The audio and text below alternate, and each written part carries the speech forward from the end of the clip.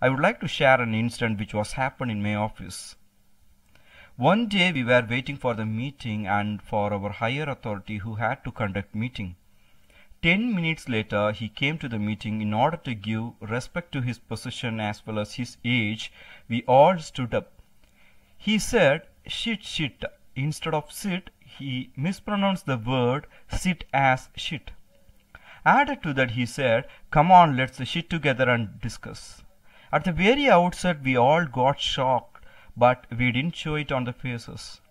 As a matter of fact, he was a nice person, but he had empty eye.